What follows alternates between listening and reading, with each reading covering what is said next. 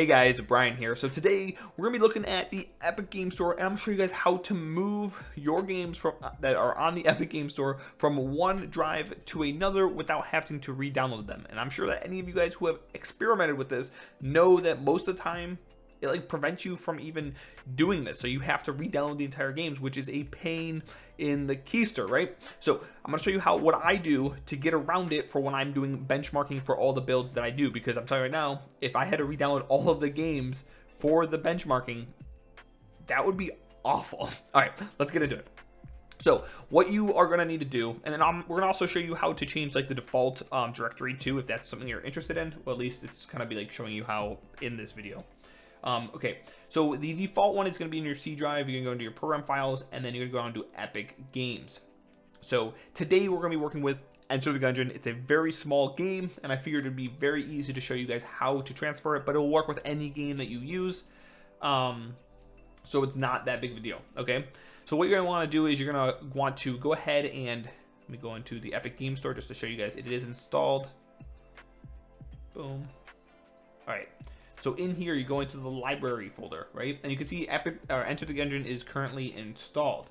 So what you want to do is go into here, rename this to Enter the Gungeon 1, 2, 12. I don't care what you name it to. Just rename it to something that is not the same. It's going to ask you if you have permissions. You're going to say yes. Okay.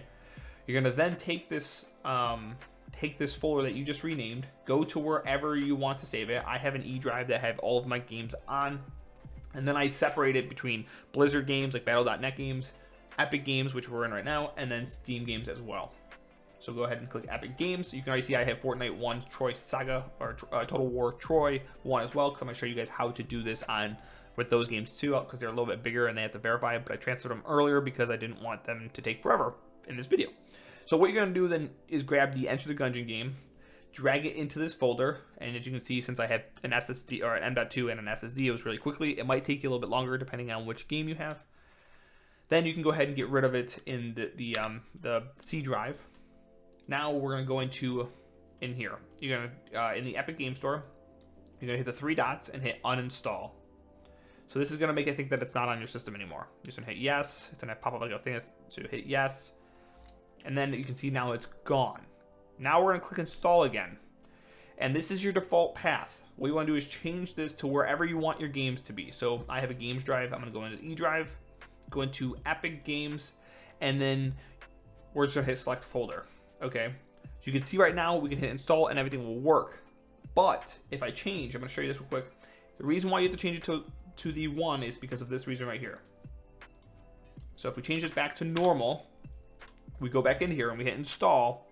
What's going to happen is when we move it back to this folder, hit select folder, this right here, this error is going to pop up. It says directory must be empty. We want to prevent that.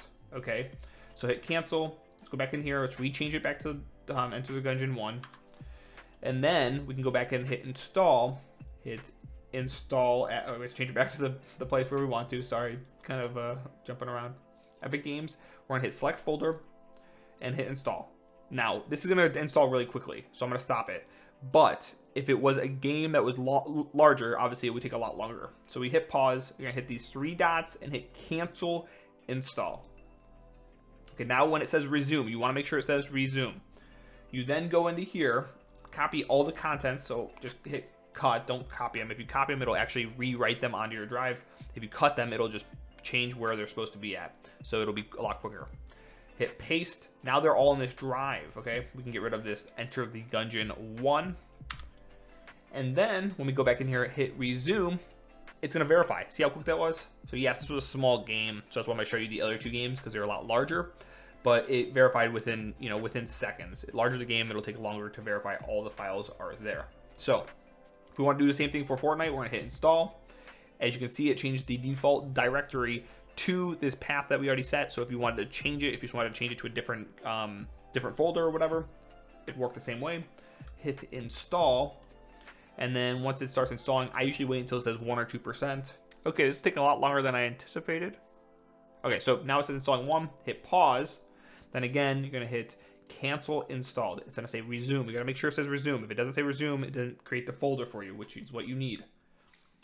You're gonna go back into the Fortnite folder, hit cut, go into Fortnite, hit paste. You can then get rid of this Fortnite 1 and then do the same exact thing.